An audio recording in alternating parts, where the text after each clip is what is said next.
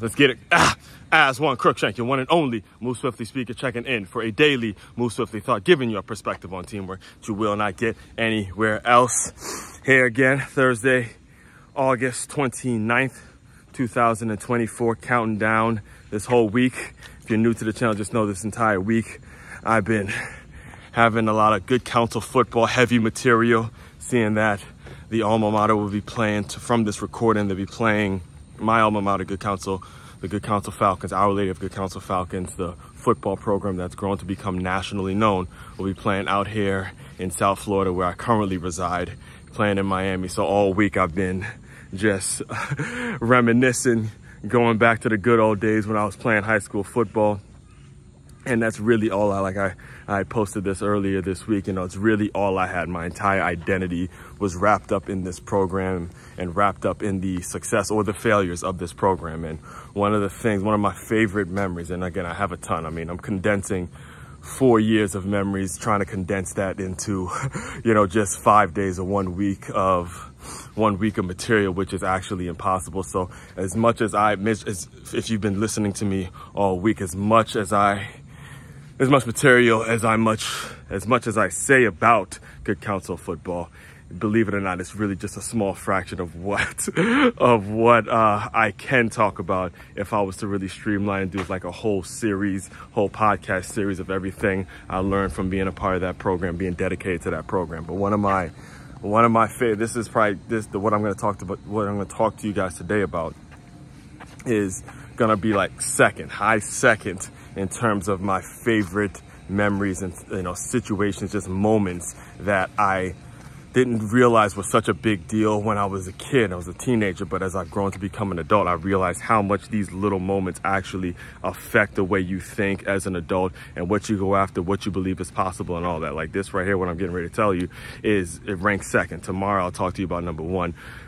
But this memory really touches my heart, because it was the first and the only time, first time playing DeMatha and the only time I actually beat them. All right, I played them 3 times in my JV year, my sophomore year, junior year, my senior year. We lost to them in the regular season. We lost to them in the championship. But my sophomore year was the only time, first time playing them and beating them. So it was the first time and what ended up being the only time in which we actually won, at least my class, at least my personal matchups against DeMatha. And, you know, the Good Counsel DeMatha rivalry is what made both programs really grow to become the nationally known programs that they are, whether it's them, whether it's St. John's, whether it's Gonzaga. That rivalry, the amount of intensity that rivalry, now obviously I'm a little bit biased, but I will stand on it to be true. But it's the greatest rivalry in high school football,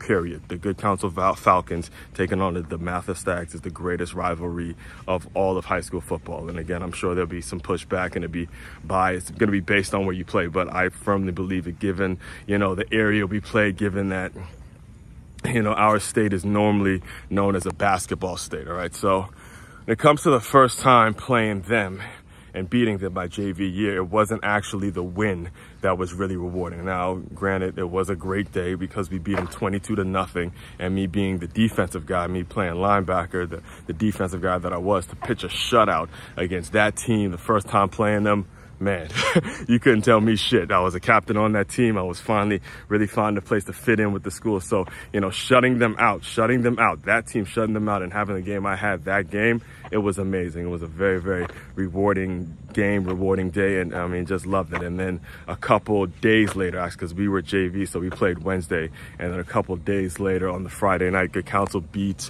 DeMatha at the varsity level. So we beat them at the varsity level for the first time ever. That was the first time they ever won at the varsity level. So that was rewarding, right?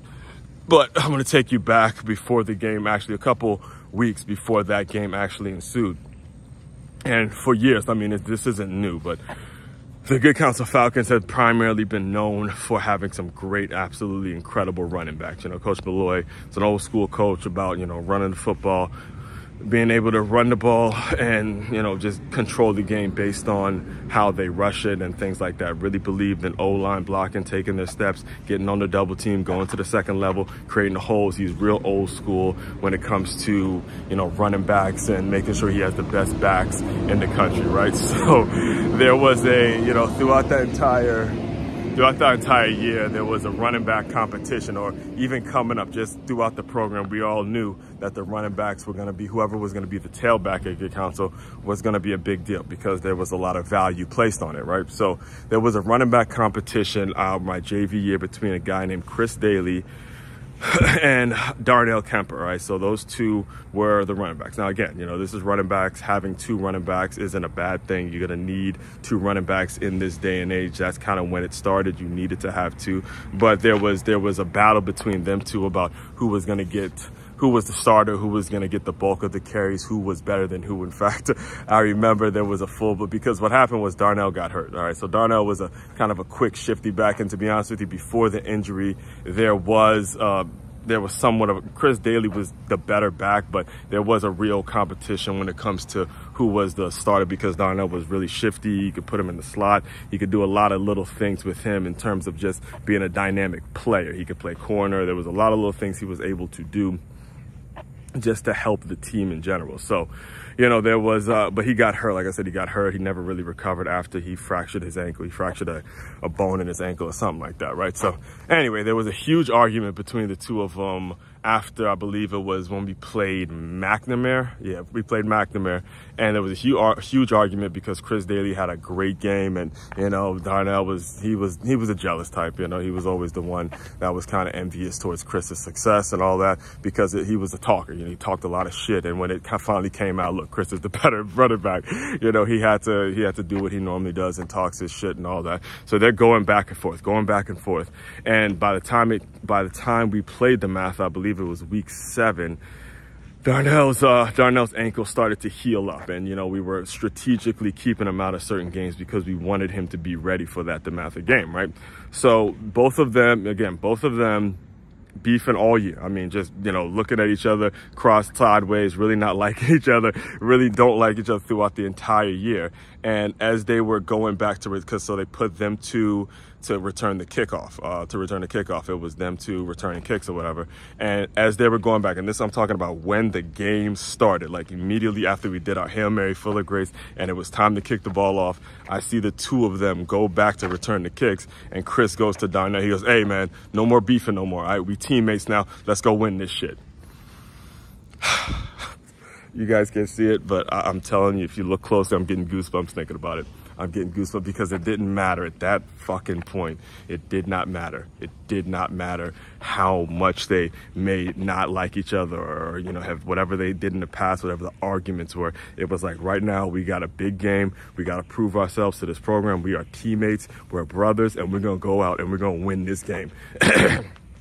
And when we did it 22 to nothing, those are the moments that carry you forever. Right? I mean, nowadays, listen, when you get a job or you're working in a situation or you're building a family or you may be having back and forths with whoever, understand that these are the things that the game teaches you. These are the things that the game allows you to learn about teamwork and about just, you know, developing and growing and building a unit, building a family, building whatever it is you are passionate about building. Take that lesson in, all right? When it's time to show up for your teammates, when it's time to think about somebody other than yourself, when it's time to be selfless, look at the person next to you, look at the situation and say, look, regardless of whatever words you may have had in the past, no more beefing, forget about all that shit, and let's go get this win, all right? I love telling that stuff. I'm not sure if I think about it all the time because it was such a special moment. And those two, you know, Chris became a co-captain with me. Our senior year, and you know, Darnell and I, we became kind of friends. I'll say we got a little close that year, so I knew them both very personally, and to see them come together in that moment and get that win, again, it teaches you everything, man. And that's what life is all about. Those are the things that you got to pull away from the game. All right. All that being said, main website to check out to dive deeper into all my work. It's makeyourmove.com. That's MakeYamove.com.